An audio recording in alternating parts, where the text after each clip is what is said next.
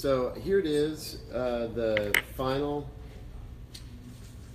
CNC, and this is the 18 by 24 inch version. This is going to be the all-in-one kit. So this is the final, you know I'm lying when I say that, design. So, you know, originally, I won't go on and on about this, I just want to show you the vacuum table. But originally, I wanted it to look different, just to kind of distinguish itself. But as I progressed, you know, it looked different just because of the needs I had with the hardware I chose to use. And then I did some funky, you know, the other one we built is over there, has those funky kind of cut-ins on the side. Turned out that was a bad idea, and you know, kind of that homogeneous CNC, you know, desktop CNC look is actually okay because it's functional. So I changed these sides. I don't know what you can see, but I wanted to show you this. Where'd Dave go? Oh, it's right there. That's what you can see. Oh, that's pretty good. All right, so a couple of things that we added is, can you see this? Yeah, over here is just a project box off of Amazon. We've got it, Mark actually did a jig. The first one that we built is being used to build the other ones. And it did the CNC on this box, so we've got little CNC pathing. I think we might be drilling some of these holes by hand. Is that true? Or do you have all of them CNC'd? Some of them. Okay, some of them. But anyway, it's nice so we can order some more of these boxes, put it in a jig, and you know, do some rework on these simple boxes. But we got these nice standoffs. They're metal, very sturdy now. We minimized the amount of E-chain by putting it right off to the side. So it does move. So if you want to hit that E-stop, which isn't really an E-stop, it's like an off switch basically.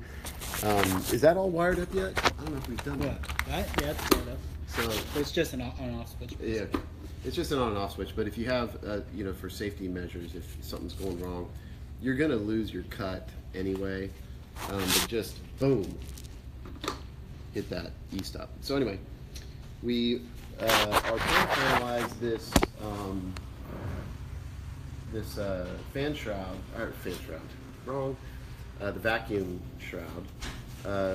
We've got this design so it can be done in one print, so it's easy for people to print. We are going to ship this with, you know, it's an all-in-one kit, so it'll ship with this. And we're trying to find the right vinyl, clear vinyl, that will actually clamp into a two-part piece. Go to the bottom, you'll kind of be able to see through it to kind of see what's going on underneath, but it'll keep the dust down. And the vacuum, so you'll need two shop vacs. The vacuum just pulls away most of the dust. This is also done in the jig that we built, and eventually these will actually go out to my regular CNC, but it's been fun to kind of learn the intricacies of holding the material properly so that you get a fairly good result, you know, not a lot of chatter. But Mark did a good job. Keep in mind, Mark's not a CNC expert. I'm forcing him to learn this stuff, and since he's smart, he's doing a good job. So this, can you see this surface pretty good? You'll notice the coloration difference. So it's not yet performing like I want it to perform. Since this part is optional, we're still going to release it, even if I'm not totally happy with this. For one, this is just, for one thing, this is a wasteboard that's really too big. It's, you know, this is cheap stuff, this MDF. And yeah, it has what, at least a 6-inch, probably 7-inch, 6 or 7 inches on the sides and back. That's technically waste, but for one, it looks good. For two, if you want to use the sides to clamp things down, if you're using screws or whatever, yeah, it's too big, but this is the way I wanted it. You can do whatever you want. But what I really wanted was a vacuum table that people could opt to cut themselves. So this was actually just bolted down, and we made sure we had enough reach on this. Oh, I can't push it, but you know, so this goes down far enough to actually route its own vacuum table. So we did this grid. We'll release these files. You can do it yourself if you want.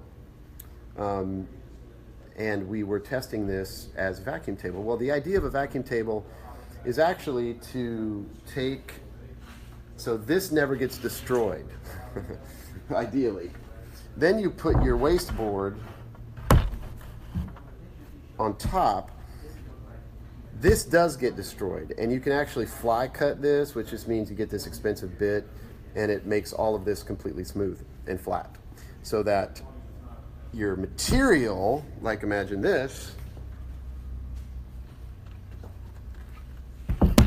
then your material can go on top, and when you're done, yeah, you'll get some nicks in the waste board, but the vacuum table is supposed to hold this material down, but we're not getting the, first of all, we're using a smaller shop vac. We're not getting this MDF stuff is porous, believe it or not, and it does pull air through it. We proved it on the crawl bot, but that was over a very, very large surface area. And so I think we might be down to the size where, who knows if this vacuum table idea is really gonna work with the shop vac. But what is cool about this still is we're gonna do some light production with these machines, and we're gonna have to make jigs that you can quickly remove and switch out. So you can still use this as a vacuum table if it's to your advantage in the projects that you're doing to have this waste board operate as you know, something that you bolt to and have different jigs. So you could have this all set up for one project you're doing for Etsy or whatever. You know, maybe it's 4 stations for jigs for material clamps or whatever. And then you could save this, kind of like in screen printing where you save the screen.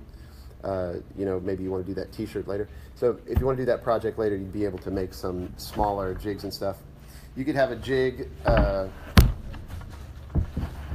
you could have a, you know, a jig that sucks down to this vacuum table for a big clamp, but you wouldn't use that all the time. So you could have one that's just like this and you can screw things down to. You could have another one with a different style of hold down, or maybe there's a 2 operation project, and so you have to do 2 little clamps to turn the work or whatever. But anyway, this is what's cool about this. I'll do the quick demo and then that'll be pretty much it. So the shop vac has a 3D printed part. It's a small shop vac. I'll turn it on. So on a regular shop vac, it doesn't feel like it's pulling very hard, but watch this.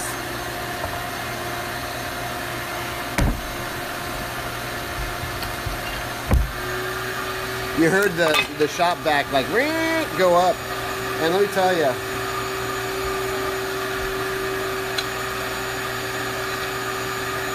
I cannot pry that. I cannot move that at all. So this would be strong enough to actually have a clamp. A big old clamp does not move at all. Very, very cool. You cannot get that to move. There it goes. So over that surface area, it's great to hold this down, but for whatever reason, it's not pulling through. So one thing we tried, we read on some forums that if you coat, we used a sealer to actually coat all of the inside of this. Maybe we need to do some more sprays. We did like 2 coats, but maybe we can get the performance out of this so that it does pull enough air through that top MDF to truly have a waste board that's expendable, and it will also hold down the material. But anyway, so that's the vacuum table attachment. We'll still work on this a little bit and bring it to Maker Faire to show people. Still have to add my camera. Still have to. Is the Raspberry Pi in here? It is in there. The Raspberry Pi's in there, but I don't. Have you run it off that yet? No. No. So we'll have to test that to make sure that works. Use my little dial and keypad, and that's all the attachments I want. So anyway, that's a little demo of the CNC. I don't know if you can answer this question. Yeah. Question. Can you show the deflection directly on the bit? deflection. Yeah, I'm not sure exactly what that means. That would be interesting despite looking like it's not going anywhere. Can you show the deflection directly on the disc? Well, so yeah, this is well, wait, do we have a bit in here? Yeah. I don't know if you'll be able to see it though. Can I pull this off? I think it's loose enough. So I'm going to hold this bit. You can zoom in here.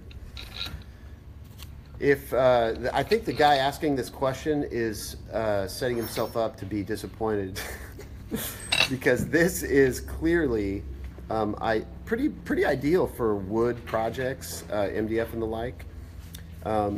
Metal, we did get some chatter, although is this the second one you've done? No, this is the first one. This is the first one? Okay. As I look at it today, did you sand it? No. I mean, it looks pretty dang good. That's without a finishing pass too. Oh, okay. We didn't even use, we did rough cut, or Yeah, what is it's it just called? a straight. Yeah. So we don't even know yet how to do this for like super awesome finish. We're becoming CNC guys. That's one of the fun things about doing this is I'm gonna learn with you. But anyway, so I guess it's not a surprise that a CEO doesn't know what he's talking about his products. Sometimes that's true. But all I'm saying is there's what's called a stack up of tolerances when you use these Delrin wheels. With this beefy hardware we got, it's not too bad, but we're doing a version of this with linear rail. Not a version, but you'll be able to add on to this linear rails and, add on to this linear rails, and we're not going to do ball screw. We're going to do Acme rod with anti-backlash nuts because it's so much more economical. And if I had ball screws and the big motors to power them, I really think we've overshot our target of the middle of the price range maker, which is the target for this. So if you're a pro, this may not be for you, but here it is. So I'm pulling pretty dang hard to where I start to get worried that I'm gonna break something. How do I hold this in place? Can you, go all the way to the back? Okay, there you go. Just hold it in place. I mean, I'm pulling hard. I don't want to break that. It's sharp too. And I'm putting several pounds of pressure on that. I actually don't see it moving. Okay, it's moving slightly. Maybe something to provide scale.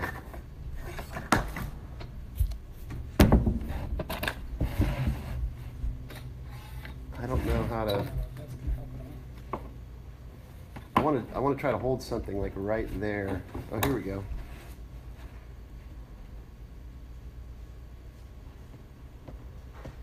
I mean that. I have my eye on a dot on this tape roll. That's really impressively. I mean, it's tight. I can see like a millimeter, but you really got to pull hard on it. I was probably using more force than the motors themselves could even do. So the deflection is not bad. Now, if you grab this, I can pry it to move and twist just a little bit, but the force is on the machine. Pretty good. I'm actually impressed. Why is this better than that one? Maybe it was all of this, the flex that we were getting out of these. It's just better tension, better built. Yeah, we paid special attention when we put this together. We've actually used it, so I'll tell you that the cuts on this look phenomenal. I've seen really crappy CNCs. I don't want to mention anyone, Inventables, but whoa. Anyway, this is beefy, man. It's pretty good. Any other questions? You answered what they were looking for. Cool. All right. Well, thanks guys for being a part of our impromptu video. So you guys are awesome. Have a good weekend.